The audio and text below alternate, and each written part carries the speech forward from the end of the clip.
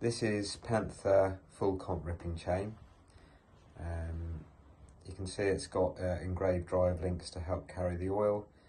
The Panther motif on the side plate there.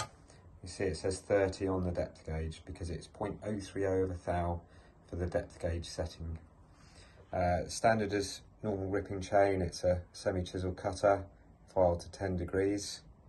And we also have this in a full skip version, and we also have it in a hyper skip version as well. So this is for the bigger bars, and you should find it has good stay sharp ability and a good cutting action.